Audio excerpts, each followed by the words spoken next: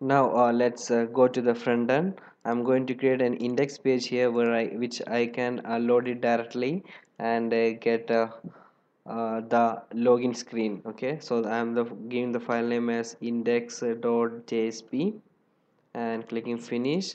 So it will create a JSP file here, and it's giving me an error. Super. Okay, it is because no, don't mind that. It's my Eclipse error. Okay, now I'm giving a small inside a small I'm going to create a small form here, which is actually a login form. So giving it in center tag. Now giving in a small login here, and I'm creating a text box here. Input type text, and finish it off. Okay, I have given two text boxes, which is the username and enter password and a submit button. So we have to do some more modification here. Let's try running this for the first time and let's see how it looks first. So to run this, just right click on the index page and go on to run as, and should be in server, and just click run on server. And we are going to use Apache Tomcat. Have Tomcat 9 here. Click next, and my installation directory he is in my computer, and D drive, here it is. My Apache Tomcat 9 is there. Just click OK, and just click finish. Okay, and it's running here. Let's wait for the first startup of our project. Yes, the project has been loaded. Now let me copy the URL link here and go into my Chrome and paste it here and just press enter. Here it is. The two text boxes is created with username and password. If I'm clicking submit, nothing will happen because we have not created a form there. Let's go for create of that. So let me do a small modification here. Now I'm giving a small form here. Just give a form and finish that form in here. Okay, now in the web content I'm going to create a folder here. I'm just giving the folder name as a profile, and inside the profile I'm giving it a controller and a view part here. Better always go inside the folder and give a structure for all your project, because it will be good for identifying your project completely, and if there is any error somewhere, it will be easy to track for you also. And inside the controller I'm going to create a new JSP file, and I'm giving it as a sign in controller. Okay, .jsp.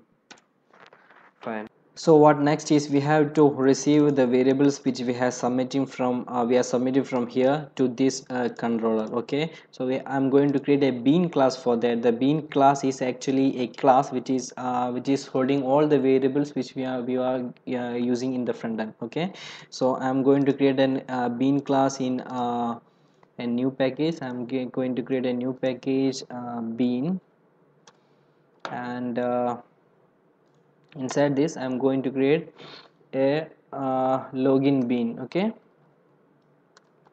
so login bean will have the variables which we want to modify, or even all the manipulation which we want to save in the sessions we'll keep in the bean class. Okay, so we are saving in bean class. So I'm going to create a private variable, three private variable according to the user information here. So I need the username and password from here. Okay, so from in the login bean I am creating two private string variable username and private string password.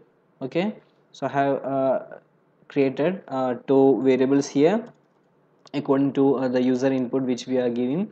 Now I want to put setters and getters for this one. So to generate it, go to source, generate getters and setters, select both two, or just click select all and press ok. Okay, so the getters and setters for this has been created. Now inside this sign in controller, we can just give one in two lines. We can receive any number of variables from the page which we are submitting to the sign in controller. I'll show you that.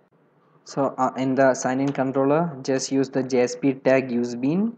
So it will be like JSP colon usebean id equals I'll explain what this is, and class equals.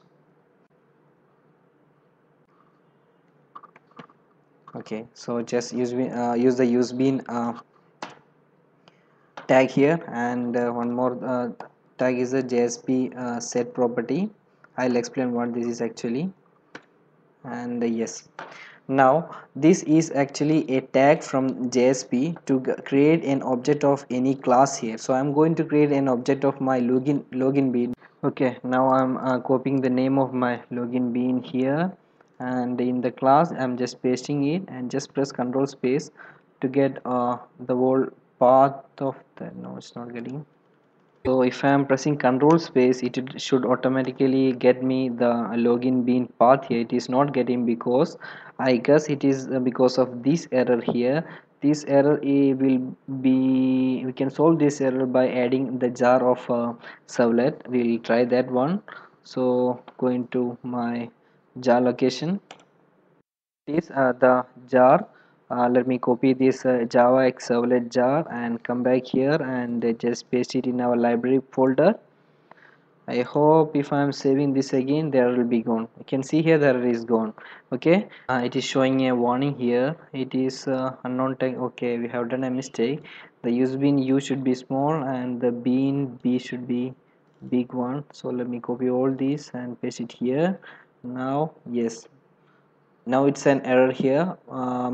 Let me give the complete path. So it's package bean dot, it will be like bean dot login bean, and the id is the object name. Actually I'll show you what it is, and I have set the property as star and name as obj login. So what will happen now is, if you are submitting a form from the index bean to the sign in controller, it will set all the variables which are present same as in the login bean. Okay, so I'm just trying to print out the username and password here. Let's try see that. So it's like system dot out dot println. I'm just printing the username dot and same way it's get password. Okay, so I'm just printing that in my console here. Let's try running this now. So going back to my index page, I'm going to do a small modification here. I'm going to just align this one, giving a break here, so it will be in two lines, it won't be in one line. Okay, let's see here. Now I'm giving the input text value name as username, and the password as type password name as the password. Okay, so it will submit the variable here as username and password to the form action. So I am putting the action from index. I am going to profile controller sign in controller. Okay, so just give it as like profile slash controller slash sign in controller. Okay, okay, it should work now. Now let's restart our server here. So just right click on the index and just click run as and run on server, and just okay, our project has been started. Let me copy this link and go into our Chrome and just paste the link there.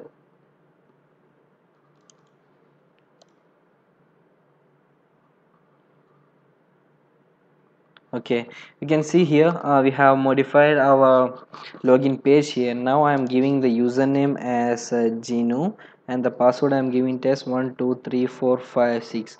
If I am submitting this one, it should take me to the login controller.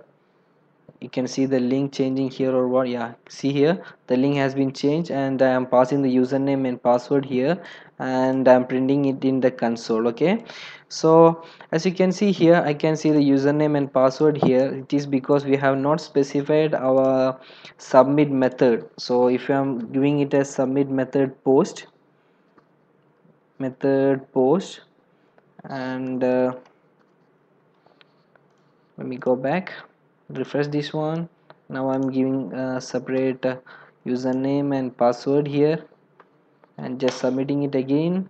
Now you can see here the username and password is gone from here, but in my console I can see here the new username and password. So our basic step to take the value from the user has been completed here. So we will move further to get inside go into the database and take the values from the